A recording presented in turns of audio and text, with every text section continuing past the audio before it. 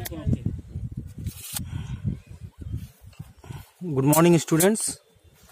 Now you can see the boundary foundations, how it is built by Mistri and labor. So here you can see a thread which guide to inside the boundary.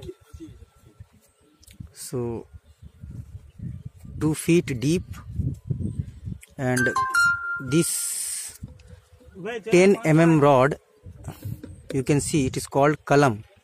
The cement, concrete, sand mixture will be dropped, and foundation of boundary and Kalam will be enacted. So this is the structure of the iron laid under the ground.